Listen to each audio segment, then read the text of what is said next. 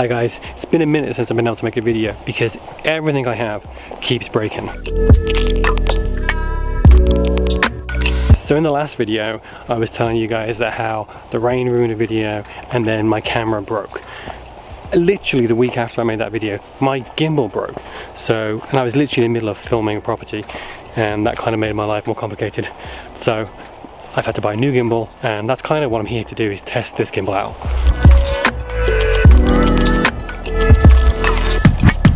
I also said last time that next time I made a video, it'd be more creative and more like a vlog, which is kind of what's happening. But there are two videos that I really want to make, and for me they're quite ambitious. They're very creative forward, they're trying to be on trend, as the kids would say, but I need gear to make it work. So it just seems so crazy that literally I've had a light blow up, a camera break, a gimbal break, and the weather just screw the last videos I've made, which is weird because I've been trying to like be super chill about making stuff, and this is the year that everything's failing, which is just odd, really. You want your roller coaster? Don't ask me. Other than it being kind of a pain in the ass and costing me money, some of this is a good thing. I finally got a DJI run-in, which I've always wanted, and now I've come to the middle of a trail. I'm off the beaten path, I'm on the sides, so I get to kind of push myself creatively and see if I can make something cool with not that much around me. So let's see what I can do.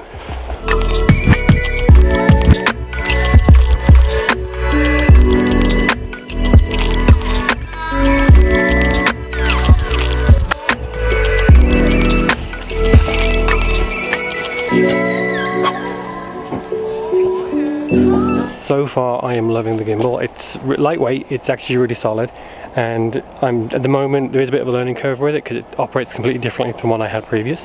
So I'm just testing what I can do with it, and so far it's doing everything I need to do. I just quite haven't figured out the controls yet, which is awesome, which means that hopefully I can get back to making the kind of videos that I normally make, or trying to push myself and make better videos.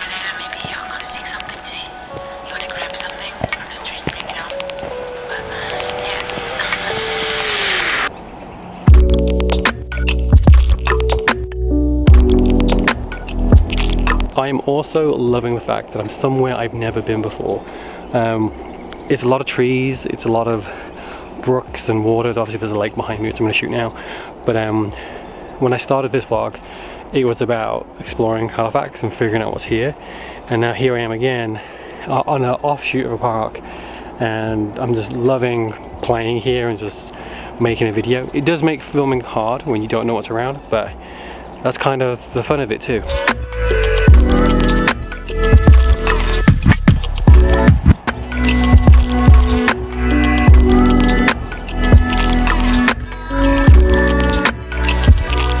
One of the things I've always loved when I come down to parks and I film them is just how close I am to nature and all the stuff I get to see.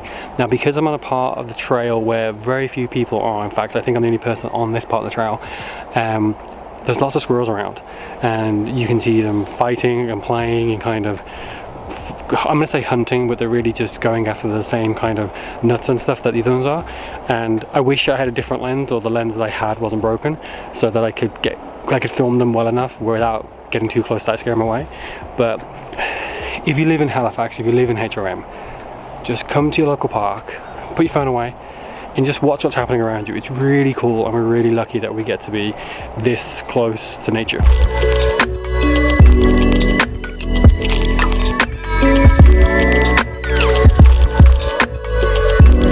Thank you for watching this week's video. If you've got any questions about where I am or the gear I'm using, please let me know in the comments below. I'll be back next week with a more vlog style, more kind of put together, less experimentally video. So thanks for watching. Don't forget to like, comment and subscribe, and I'll see you next week.